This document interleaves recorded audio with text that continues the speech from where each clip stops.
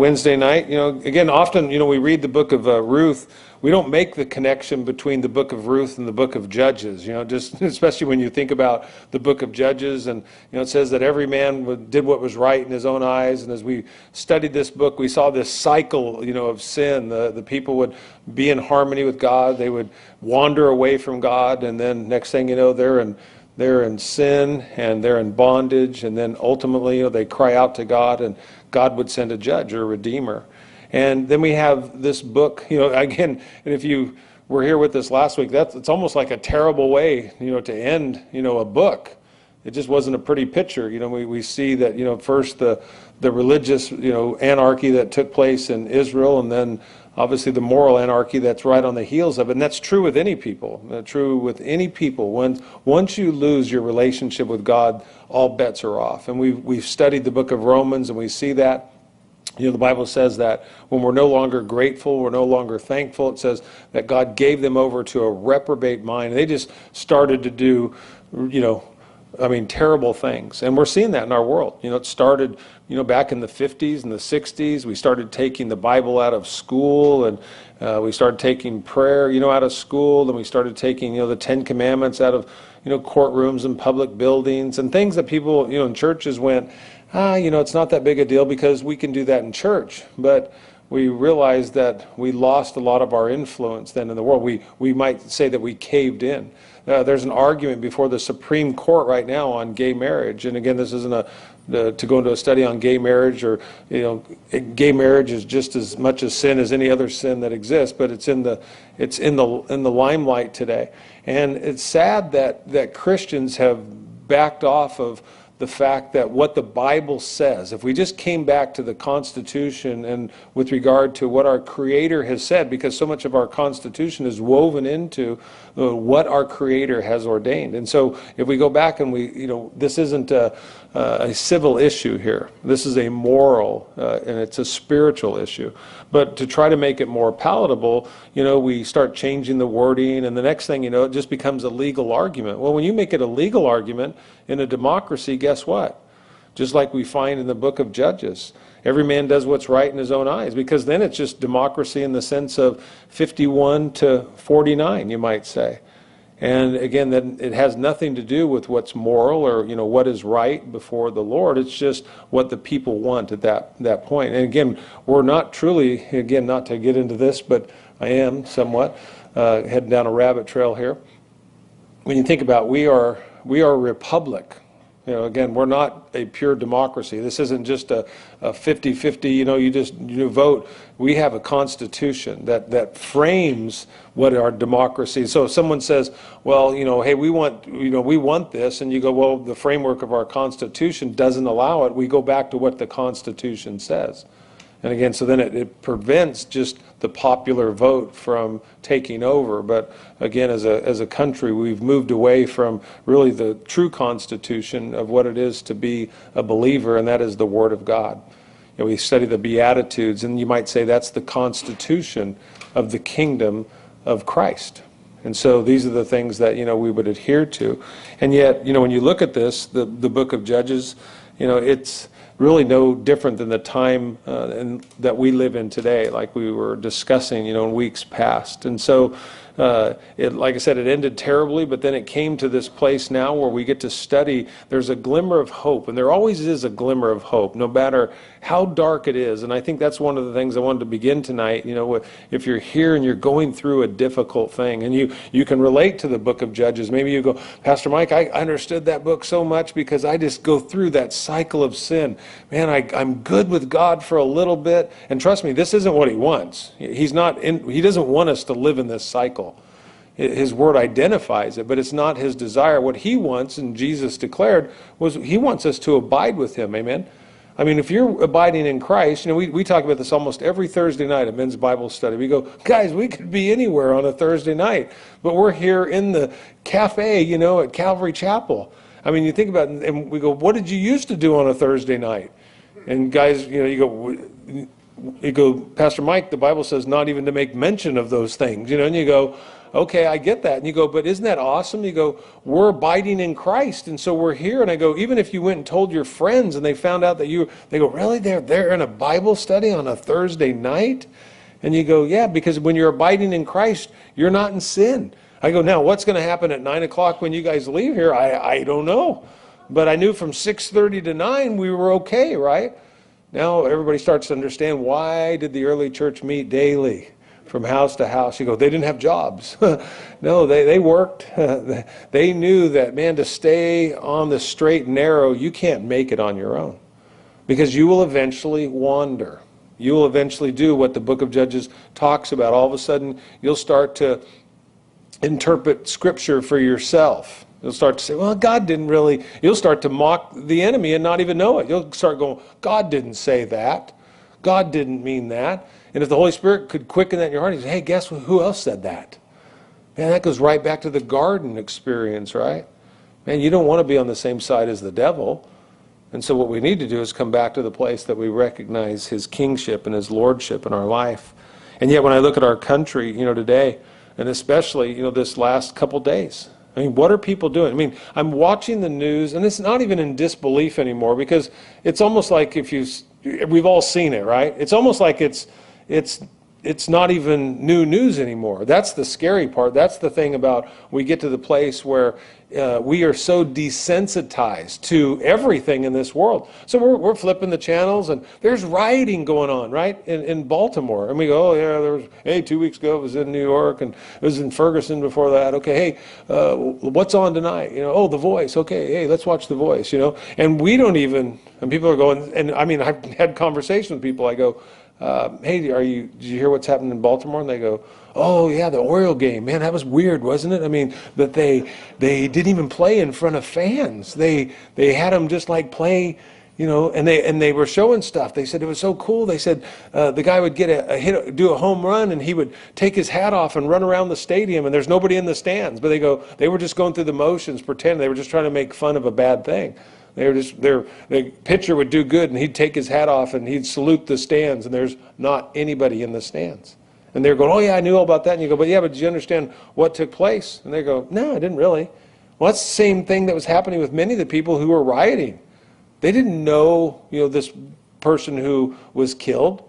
They just went with what? The masses. They just all of a sudden go, hey, everybody's looting, everybody. And then you go, and then ultimately what were they doing? And this is because the Bible says sin is darkness, right? Sin is blindness, right? When we're sinning, we're blind. We're not getting it. They were destroying their own city.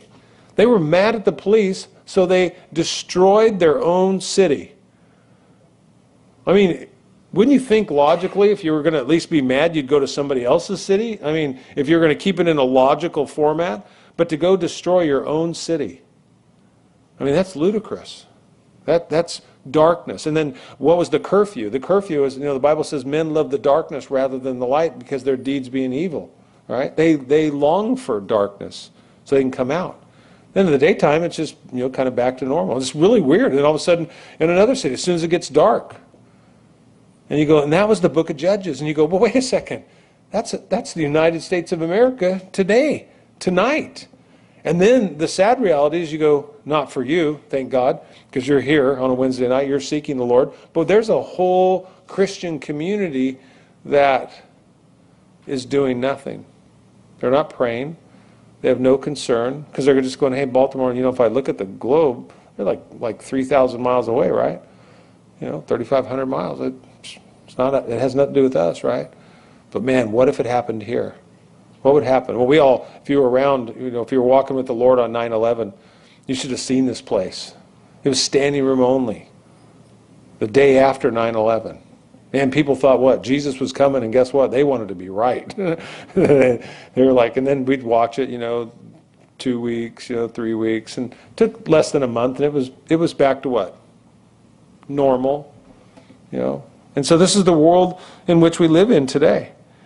Jesus warned us that this would happen, though. I was, as soon as I was watching that, yesterday, it just came to my mind, Mark 13:8, Jesus said this, "For nation will rise against nation." So we get that nation. That's like United States against Canada, or United States against Mexico, or the United States against Iran, whatever it might be. And then it says kingdom against kingdom. And you know what kingdom is? Kingdom is city against city. So it's no longer, we go, oh, we're not, who are we really fighting with? Nobody outside. You go, where's the fighting happening in America? Kingdom against kingdom. And Jesus said, there'll be earthquakes in various places, there'll be famines and troubles. This will be the beginning of sorrows, birth pangs. And people will say, oh, well, Pastor Mike, this has been going on, since the beginning of time. And you go, it has. It has to a certain degree. But what we see, what Jesus is talking about now, and what we're seeing scientifically proven, is the what? The fervency at which it's occurring. See, that's why the numbness is happening, because everybody's just seeing it, right? It's just almost a day-to-day occurrence. And yet we're not to hang our heads, and we shouldn't lose heart. We should do, and it's what I asked you to do tonight. Let's fulfill the Word of God. 1 Timothy 2:8 says, "I desire therefore that men pray everywhere." That's men, women, everybody. "Lifting up holy hands without wrath and without doubting." Paul would write in Romans 12:1 and 2, he says, "I beseech you therefore, brethren, by the mercies of God, that you present your bodies a living sacrifice, wholly acceptable to God, which is your reasonable service." And here's the key, what's taking place in the world today. "And do not be conformed to this world, but be transformed by the renewing of your mind, that you may prove what is that good and acceptable and perfect will of God." I was at the gym, and there was the interview with Bruce Jenner. He came out and he said that he's basically a woman living in a man's body. Now it's about not any longer homosexuality, it's transgender. And it was on a Friday night when he did an interview with Diane Sawyer, and they said the viewing audience was like 15 million. It was just one of the largest viewing audiences beyond a sporting event. So, and I'm watching these people at the gym when it came on, and it was like, it almost reminded me of the O.J. Simpson slow speed chase on the 405, if you remember that. How people just stood there. Well, people at the gym, even though this had come out, you can tell they're dumbfounded. I'm not talking about just Christians. The world is looking at this, and they were just standing. It was like everything stopped in the gym. And I was on this machine, and I was looking at the people, and all of a sudden everybody was looking in the same direction. So I was looking to see who were they looking at. It was like, did some like Joe Atlas guy walk in, or and they're looking up, and there's the television monitor, and it was the interview, and they were just watching. It was like, and you could see people, and they'd look at each other, and they're just going, they don't get it. But I hope tonight we get it, because this is what happens when you move away from the Word of God, when you move away from the Spirit of God, and you begin to give your own definitions of what right and wrong are and what good and evil are. That's what's happening in the world today, because what's taking place? Every man is doing what's right in his own eyes. And so the book of Judges ended that way, and we saw just devastation. And then all of a sudden you go, wait a second, is it over? Is it over? And you go, no, because what we fail to realize, there's a connection between the book of Judges and the book of Ruth. They both take place during the same period of time. So there's always, you might say, a remnant. There's always one. And maybe tonight, like I said, you might be the one. You might be, I know a lot of your stories, and I know for some of you tonight, we think about, you're going through a difficult thing, whether you're separated from your spouse, or you're just in a lousy marriage relationship for whatever the reason is. But the Bible says that the unbelieving wife is sanctified by the believing husband. All it takes is one. And the unbelieving husband is sanctified by the believing wife. That your kids are still holy, they're still blessed. What God's saying is that there's still a unit, there's still unity within that family. He recognizes it because of your faithfulness. Or maybe, like I said, you're just going through a terrible, terrible trial in your life right now, and you feel like, gosh, I'm all alone. You're not alone. The difficulty that we have, and we'll throw this out right now, we know in this story, because we have the luxury of knowing the history, right? Ruth didn't know the future, did she? Naomi didn't know the future. And as we read through this, I mean, you got to remember, these are real people. This isn't a Disney story here. So we tend to do that with the Bible. These were real people going through real hurts and pains. And we have this failure in life is to only look at the moment and to lose sight of eternity. But everything God does is not about the moment. Do you recognize that? It's about eternity.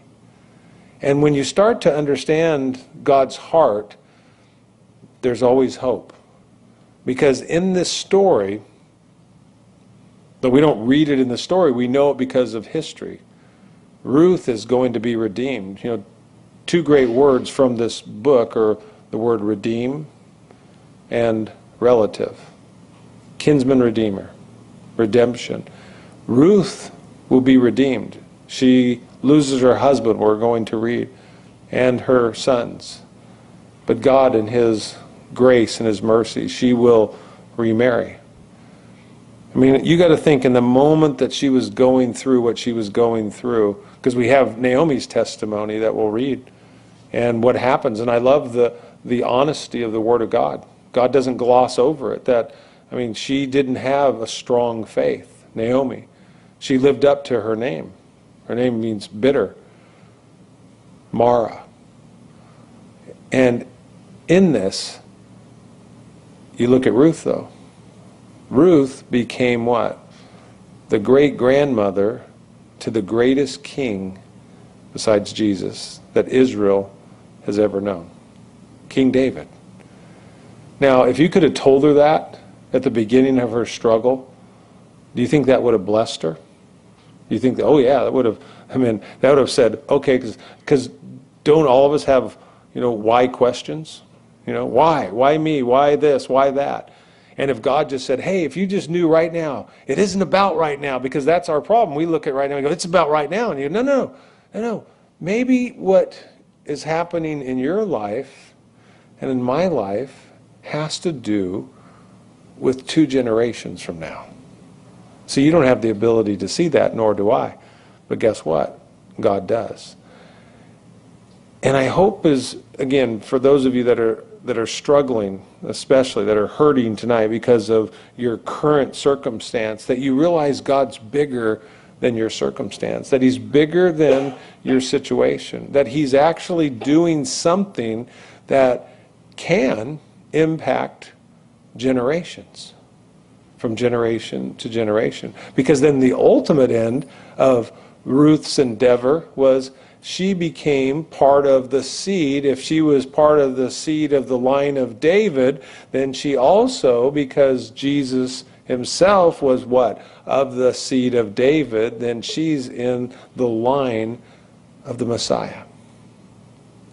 To think about that her life played a role in the ultimate end of our Savior being born into this world. And you go, wow. And yet, do you think she saw any of that? No. See, it takes us to Hebrews chapter 11, doesn't it? It's an amazing thing that chapter 11 is the hall of faith, the Bible says. And it says that everyone died without receiving the promise. They all died without getting what they were looking for. But it says, but they saw it afar off. They saw it. And they didn't lose hope. And God was pleased to be called their God. And I say that to you tonight because, again, if you're struggling, to say, you know what, keep your eyes on the Lord. Keep your eyes on the prize. Keep your eyes on what Jesus is doing. If you look at your circumstance, it'll mess you up each and every time. You'll lose hope.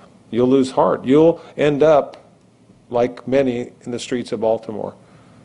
You'll just end up doing what's right in your own eyes. If there is no Jesus and there is no resurrection from the dead, then as Paul the Apostle said, then eat, drink, and be merry, for tomorrow you surely die. And many people, and we're seeing that, even people of faith. See, Naomi was a person of faith here. And so when you think about the difference that you can make, just know you can make a huge difference. I go back and I think about, when God does a work through a remnant, through a one. You know, the very first one, we probably remember this, right? In the book of Genesis, in the story of Noah, all the world was going to be judged. But how many people? It came down to not the masses, but 8 people. 8 people. That's a small number, right? Do you remember Elijah? You remember the story of Elijah there in 1 Kings? And he's in a battle, you know, with Jezebel, right? And he's scared to death, and then ultimately he ends up in a fight, in this battle against the prophets of Baal. And they bring their prophets, and you remember this, and Elijah's praying all the time. You know, 450 prophets of Baal are going to come down and stand against him, and he's praying to God. And do you remember what he prays? He'd pray every time, and he'd say, Lord, there's none left but what? But me. See, Elijah, who was a man of God, a man of faith, he got to the point looking around that he's going, you know, and that wasn't a presumptuous thing or a prideful thing. He's just looking around there because there's nobody left but me. And the Lord, again, in a beautiful picture, and he basically then says to him, he says, hey, Elijah, he said, nah, you might think that, and it might look that way today, but guess what? I've got 7,000 men who have not bowed their knee to Baal. They're there. And God always has a remnant. That's the most important thing. And Ruth and Boaz, they represent that remnant. There's so many pictures that we can see Boaz being a type of Christ, and you and I being like Ruth, and him being our Redeemer, and you and I as the bride of Christ. And so much, you know, for us to be able to glean from this. And like I said, I hope as we go through this, you know, that it teaches us. And if there's one thing that I hope you get this. And if you're a note taker, I would really encourage you to write this down and to meditate on it, or at least lock it in your mind. Because the book of Ruth will teach us that simple obedience to the Lord today, okay? Simple obedience to the Lord today may be setting the stage for the work of God in future generations. So we talk a lot about legacy in this church, and for good reason. And yet, when you think about your own life and your own legacy, I mean, that's a powerful thing to know that, again, one life lived for Christ can change the world. Just as Jesus, one life lived for the Father, changed the world. For God so loved the world that he gave his only. When it says only begotten, he was one of a kind. There's nothing, no one else like him. It came down to one. And with one, God prevailed. And I hope that can encourage you tonight, because, like I said, as you walk through this, I mean, we live in the midst of tremendous ungodly conditions in this world. And it's easy to fall prey. It's easy to grow tired and weary. And, you know, when are we most susceptible to sin and the attacks of the devil? When we're weak, right? When we're tired. Jesus went into the wilderness to be tempted by the devil. And most people think, oh, he went into the wilderness to be tempted by the devil like it was an option, like he could have lost. Or no, he went into the wilderness to defeat the devil, to demonstrate that the devil had nothing on him. He hadn't eaten for 40 days. And so the devil comes and he says, Jesus, if you're the Son of God, then turn, these stones to bread. And Jesus is hungry. He's going, man shall not live by bread alone, but on every word that proceeds out of the mouth of God. And so as you look through this, I mean, you have the Word of God. We have the opportunity, and I pray that His Word becomes that comfort to you more than anything else. The world, hits a bottle, it hits drugs, sex, drugs, and rock and roll, you might say. But man, we have the Word of God. Jesus said it's living water that satisfies at the deepest place of our soul. It is bread that's come down from heaven. So read this with me if you would. It says, again, now it came to pass in verse 1 there, it says, in the days when the judges ruled, that there was a famine in the land. So it tells us right away, which people go, well, how do you know this is the time of the judges? Doesn't take a rocket scientist. You don't have to have a lot of commentary either, right? It came to pass in the days when the judges ruled that there was a famine in the land, and a certain man of Bethlehem, Judah, went to dwell in the country of Moab, he and his wife and his 2 sons. And like I said, there's a famine. That's the obvious here. Why was there a famine? I don't know. I don't know if it was the judgment of God. I believe that, as God said, he said if they would walk with him, that he would bless the land. But if they were disobedient and they turned to other gods, what did he say? He would stop the rain from coming, so famine would come to the land. So I have to believe part of it is just that.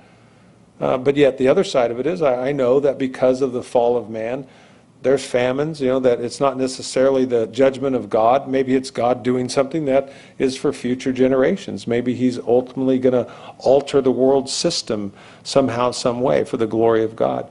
So the key is to discern the Word of God, is to be in the Word of God and not jump to conclusions every time something happens. And again, walking by sight instead of by faith. And, when you think of the names here, and these are so important in this book, Bethlehem means house of bread. And this was a land just like it is today. Man, it is a rich, rich soil. If you go to the grocery store and you see, Joppa oranges, they bring them from all the way from Israel and they ship them all around the world. Some of the most fertile, just like California, some of the most fertile ground in the world. I mean, God has, especially blessed this particular land. It's great for agriculture. And again, but then you think about the other side of it is, why would God judge the children of Israel? The question that begs to be asked is, why would he judge the children of Israel, but he wouldn't judge the children of Moab? Because Moab was what? It was 50 miles away basically, but it was a pagan city, right? They had, Shemesh was the god, kind of like Baal, that they worshipped there. So they worshipped, they were pagans, they worshiped false gods, and yet God's not judging them. And you go, well, wouldn't he have judged them just as much as he would have? That becomes the natural mind argument. And you go, well, but what does his word say? He says judgment begins where? With the house of God. Yeah, 1 Peter 4:17 reminds us, says, for the time has come for judgment to begin at the house of God. And if it begins with us first, what will be the end of those who do not obey the gospel of God? So God always judges his people first. Now you think, why would he have judged the nation of Israel before he would have judged Moab? And you go, because they had what? The law of Moses. They had the prophets. They had every ability to hear the voice of God, and they were rejecting it. So obviously it would start with them. And again, it goes on, it says, and the name of the man was Elimelech, and the name of his wife was Naomi, and the names of his 2 sons were Mahlon and Chilion, Aphrodites of Bethlehem, Judah. And it says, and they went to the country of Moab, and they remained there. And you got to love how people got their names. I wish we could go around tonight, because some of you got named, and when you learn how your parents came to that conclusion of that name, it's actually kind of funny. But you look at, here, you think about, it's not really funny, but I guess we'll look at it and you can see this. But you think back to beyond the boys mentioned here, you remember, Isaac and Rebekah, right? I guess we'll go back that far. They've got 2 sons, right? Esau and Jacob. So when Esau, he was born, what did they say? When he came out, it says he was what? He was hairy, right? So they just basically on the characteristics when they were born into the world, that's kind of after the fact. They didn't, like a lot of people today, they name their children before they're born, right? But really in biblical times, and still even today, in many Middle Eastern countries, they wait till the child's born, and then whatever the times maybe that they live in, that's a reflection of that child or some characteristic about the child. Thank God it didn't come out with like a humongous nose or big ears or something. They go, here's, Dumbo, and then the whole rest of your life, hey, Dumbo, how'd you get that name? You go, well, not hard, and you have to live with that. But, then you think about, like I said, not just that Esau means hairy, but then his brother Jacob, when he was born, what happened? When he was born, it says he grabbed his heel, right? And his name became what, his dad's brilliant, What does he say? What's his name? Heel catcher, right? So what's your heel catcher? Heel catcher and hairy. You got a hairy heel catcher, for a son. But Elimelech's name, it means my God is king. And Naomi means pleasant one. And when you think about this, because she gets to a place where she changes her name because of the fact that she's so embittered by her losses here. But their son's names, Mahlon means sickly. He was the husband of Ruth, and we see that in chapter 4.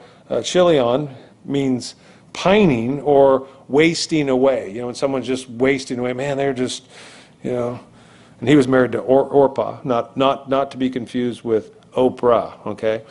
No connection there. But obviously from their birth, they weren't very healthy, in which then we can see that they didn't live very long lives either, which probably led to their downfall. Think of Judah, again, we're reminded, we walk through this, Judah means praise. So you kind of look at these names here and they really take on some significance. Then Elimelech, Naomi's husband, died, and she was left and her 2 sons. You think about this in the time in which they lived. For her husband to die.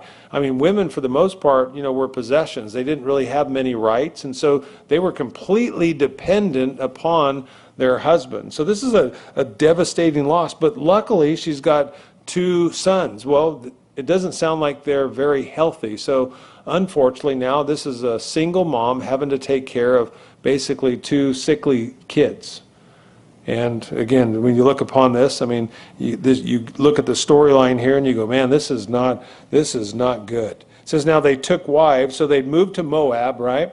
So now the boys have taken wives there of the women of Moab, and the name of one of them was Orpah, and the other name was Ruth, and they dwelt there about 10 years. And interesting, from a biblical perspective, the Moabites, they weren't forbidden by law for a Jewish man to marry a Moabite. There was certain nations that God had instructed, you will not marry the Canaanites, the Amalekites, all the ites that are all listed throughout Scripture here. But the Moabites weren't among those names. And so they could marry them, but we remember in Deuteronomy chapter 23, because of this, and I'll read this to you, they were to, if you married a Moabite woman, you were in a sense to be excommunicated, not taken into fellowship to the 10th generation here. So if you loved a Moabite woman, you had to realize there was a price that you were going to pay, because you were going to, in a sense, be disfellowshipped by entering into a marriage with her. Deuteronomy 23, 3 and 4 puts it like this. It says, the Lord talking about this particular relationship, it says, an Amorite or a Moabite shall not enter the assembly of the Lord, even to the 10th generation. None of his descendants shall enter the assembly of the Lord forever, because they did not meet you with bread and water on the road when you came out of Egypt, and because they hired against you Balaam, the son of Beor, from Pethor of Mesopotamia, to curse you. And so God, he makes it really clear. So the Moabites, they're not really your friends. So to marry a Moabite, wasn't a good thing. And yet God didn't forbade it here. And obviously we see this then in the life of Ruth. We're going to see with her and Boaz. What? The same thing with regard to me and you. We are brought into relationship with God by the law or by grace. And so it's going to be a beautiful picture of God's grace. But we do know this then about Ruth. She had to be a worshiper of Jehovah, though. So we know that she has a love for God. And actually, I'll give you guys a little bit of a kind of a clue. I'm actually doing my Mother's Day message this year based on the context really of this. So I'll tell you tonight, and that way you can just skip it. You don't have to come on Mother's Day. So, because I love you guys and I want you to be able to, but because there's such a beautiful picture here, I think that you can bring this out for moms in particular. Orpah, think about her name here. What does it mean? It means back of the neck. Back of the neck. Okay, what can that mean? Now, Israel was called a what? Stiff-necked people, okay? And you go, is that what it was talking about? I don't know. Maybe she had a beautiful back of her neck. Maybe that was, or maybe she had a stiff neck, but she had a beautiful stiff neck. You could still be a stiff-necked woman and be beautiful, right? It's just, I'll just leave that right there. I'm not going to go any further with it. I'm just saying I don't know what the implication, of that. I'm hoping that she just had a beautiful neck, and so that became her neck. Hey, there's a beautiful neck. Go, wow, oh my gosh, she's got a beautiful neck. Just hang a necklace on that thing, It says, then both Mahlon and Chilion also died. Man, you talk about going from bad to worst. It says, so the women the woman survived her two sons and her husband. And again, now look at it. I mean, you think about for Naomi, she's got nobody. She's got no security blanket at all. Husband's gone, sons are gone. I mean, we live in a male-dominated culture, and you think about it, that you think that now, I mean, way, way more in her time. And she's what? Older. She's in her older age. I mean, you got to think of the fear that has to be gripping her. It says, then she arose with her daughters-in-law that she might return from the country of Moab, for she had heard in the country of Moab that the Lord had visited his people by giving them bread. So word gets back that guess what? There's been rain in Bethlehem. It'll be just like when it starts to rain here in California. Guess what's going to happen? Man, the crops are going to come back. The fish are going to come back. You know, everything that needs water, wells are going to, rise again. I mean, all these reservoirs, all these things. I mean, people will do what? They'll come back. There'll be lakes again where you can go and recreate and all these things that, they're gone. So she hears word and that the crops are back. And with crops come what? There's bread. And so, again, she hears this and says, therefore she went out from the place where she was and her two daughters-in-law with her. And they went on the way to return to the land of Judah. So they start on this 50-mile trek, back to Judah, back to Bethlehem. It says, and Naomi said to her two daughters-in-law, go return each to her mother's house. The Lord deal kindly with you as you have dealt with the dead and with me. So she's in her misery. She's still caring about, her daughters-in-law. She's like, listen, this is, there's still hope for you is what she's trying to communicate to them. And then again, you can read this, and she says, and the Lord grant that you may find rest, each in the house of her husband. She's wanting them to stay and to find husbands again and get remarried. It says, then she kissed them, and they lifted up their voices, and they wept. I mean, can you picture that for a moment? The hurt that she's going through? I mean, this is what death does. It's destructive. It brings nothing but pain because it's a reminder of loss. And I've shared this oftentimes, when I'll do a funeral, is that it's okay if you struggle with death. We were not created for death. We were created for life. Death was a byproduct of sin.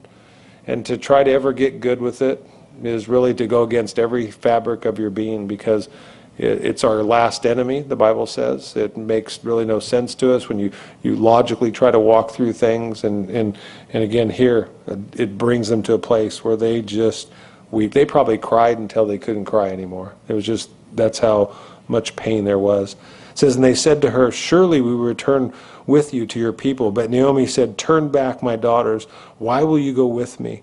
Are there still sons in my womb that they may be your husbands? Because remember, under Jewish law, that Jesus tells this story, about, if a man dies and he's not bore any children into this world, that his brother then would marry his wife and for posterity of his name. And then if he died, because they were trying to say, well, who, the Jews confronted Jesus and said, well, when a man dies and, then his brother marries, and they go, well, who's he going to be married to in heaven? And Jesus said, you're not going to be married to any of them in heaven. And all the women said, amen. And, they go, because you'll be married, unto the Lord here. But in Jewish culture, that was the way that you allowed a name to continue on. So there'd be another marriage there. And she's saying, are you guys willing to wait until, I have more sons? I mean, this, it ain't going to happen, So she says, turn back, my daughters, go, for I am too old to have a husband. If I should say I have hope, if I should have a husband tonight and should also bear sons, would you wait for them until they were full grown? It says, would you restrain yourselves from having husbands? She's like, don't live in temptation. Don't live in this weight. Don't put your life on hold. All these things that go through our hearts and minds. She says, for it grieves me very much for your sakes. And here's where Naomi gets it all wrong. And maybe you're getting it all wrong tonight too. She says that the hand of the Lord has gone out against me. What is she doing here? I mean, she's declaring that God is against her. And isn't that amazing that when things happen like that, we immediately turn against God? We think that, God's behind it, that he must have done this. I mean, the death of her husband, her two sons, and she's attributing to God as being a direct judgment against her. And maybe you're here tonight, like I said, and you feel the same way.